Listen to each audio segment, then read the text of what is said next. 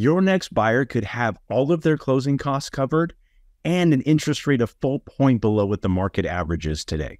Now, I want to be cognizant of your time, so I'm going to get right into the juicy details of this. We have an investor that's offering a $25,000 closing cost grant to buyers. You don't have to be a first-time home buyer.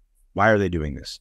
They're doing this because they need to fund more loans in areas that have a census tract with minorities percentage above 50%, right? So that's something that it's actually quite common, really all over Irvine, Santa Ana, LA, San Diego. This is exclusive to Southern California, so you want to be mindful of that.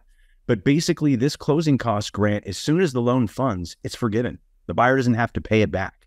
And again, it can be used for any and all closing costs, including buying down the interest rate. So as an example, today's market rate is 6.375, best execution. Now, with this, if they allocate, say, $13,000 of that $25,000 to buy down the interest rate, instead of 6.375, that buyer now has a 30-year fixed at 5.375. That's hundreds of dollars a month in savings. It's huge. Now, basically, as far as income limits go, they're generally, a lot of people go, well, what's the catch? What's the caveat? CalHFA, other different down payment assistance programs have somewhat flexible income limits. This has an incredibly flexible income limit.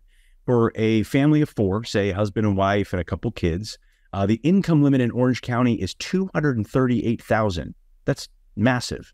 I mean, most of the agents that I know, a lot of the clients I've talked with, and even friends, they're like, hey, I make great money, but in Southern California, I just can't save any money, right? This is going to help alleviate that upfront burden for closing costs.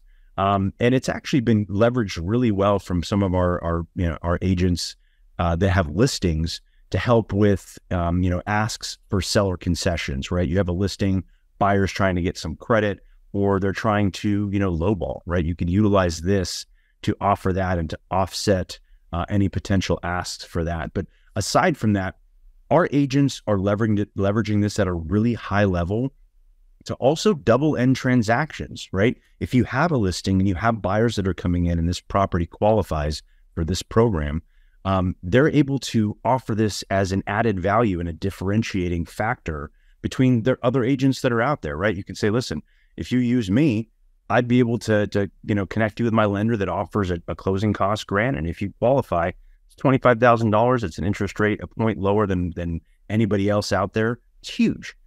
So really elevating the amount of business that you're doing as it is. I mean, it's tough for basically everybody in the market is struggling, right?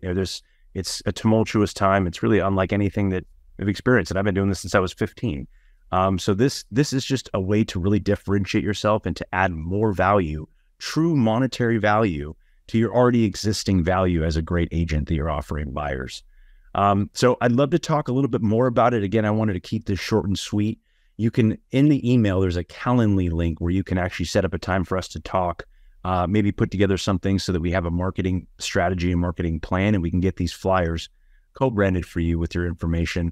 Again, biggest thing here is we want to just add more tools to your toolbox. We want to make sure that, we can elevate the amount of business that you're already doing right now and make 2023 and beyond a really great year.